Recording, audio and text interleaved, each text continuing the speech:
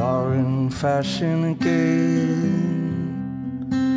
The 80s and the 90s too. So no matter what the weather seems, I'll hold on to my old shoes, keep singing the blues.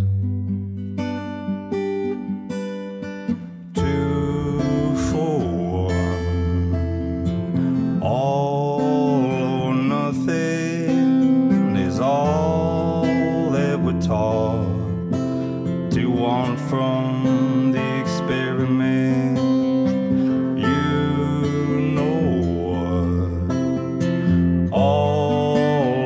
Nothing was never enough for anyone ever.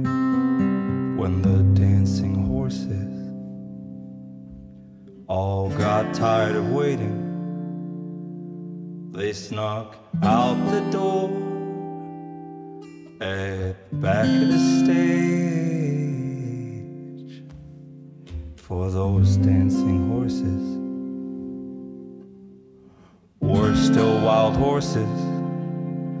They knew the better you dress, the worse you can behave. Stop beneath the roses, isn't that what you told us? We just thought we never had the time till tonight. Don't blame us, blame the writer, we're just his devices. We all end up as stories over time, just like how I used to say I was a Buddhist and take trips in cemeteries and howl at the moon. And while there was just a phase and I got a little carried away, and that's not even what Buddhists do, I still found something true. 2 for 1, all or nothing is all they were taught to want from the experiment. You know what? All or nothing was never enough for anyone ever. When the acrobats and the lion tamers got wind of the horse's great escape, they snuck off after the trail of feathers that had fallen from the horse's manes, all except for the fat lady who said, "Go on without me now, before it's too late." She took to the stage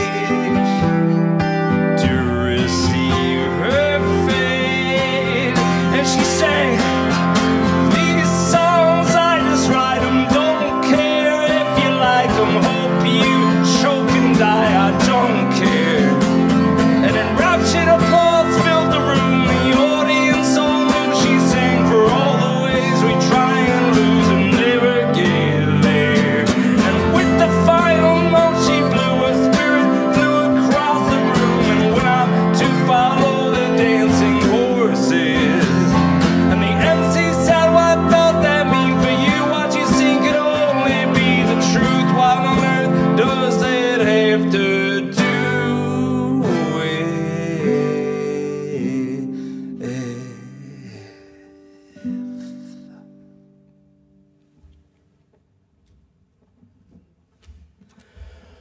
it?"